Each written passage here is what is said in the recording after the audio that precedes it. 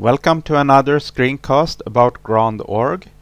This is a follow-up to GrandOrgue Cache, and now we will explore a setting that will give you lightning fast loads of the sample sets.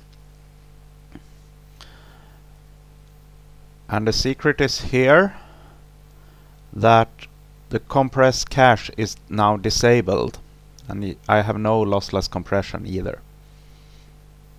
At first we will load the sample set normally, since there is no cache on the system at this point.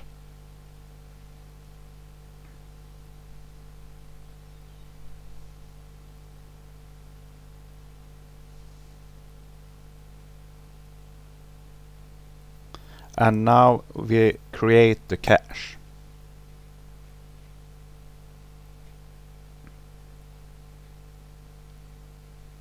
And it's pretty quick compared to earlier attempts. And here we can see the cache, and it's 1.1 gigabyte in size, so the samples as they really are. And now for the exciting part, we close down the sample set and reload it. And it's very quick now.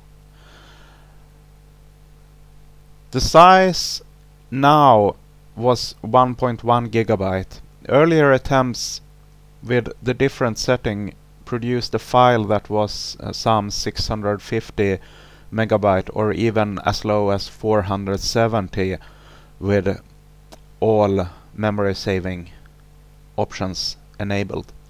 Now you have seen this. Thanks for watching.